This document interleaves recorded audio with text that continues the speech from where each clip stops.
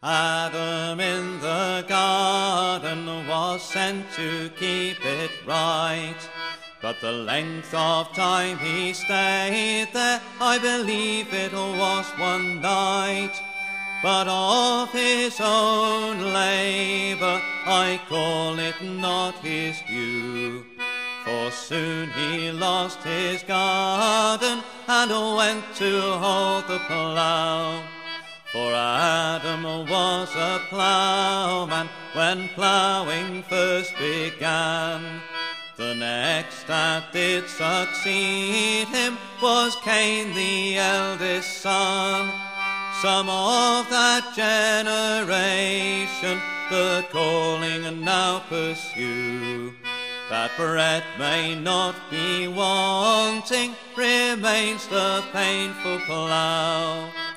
Samson was the strongest man, and Solomon was wise. Alexander for to conquer was all his daily prize. King David he was valiant, and many thousands slew.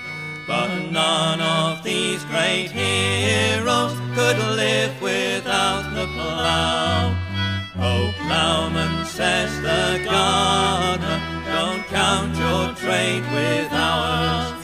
There's walking in the garden to view the early flowers. There's all the curious borders and pleasant walks to view. There is no such contentment promoted by the plough. Oh, gardener, says the ploughman, our calling don't despise.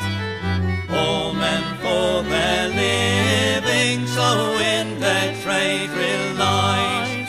Were it not for the ploughman, both rich and poor must rue.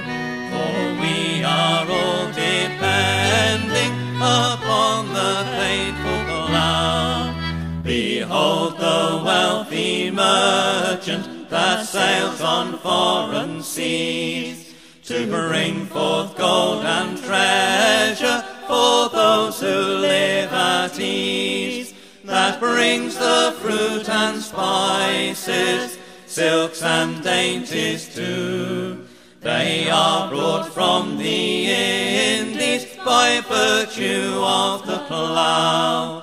So come all you jolly ploughmen, of courage stout and bold, that labour all the winter in stormy wind and cold, to clothe the fields in plenty, your farmyards to renew, and crown them with content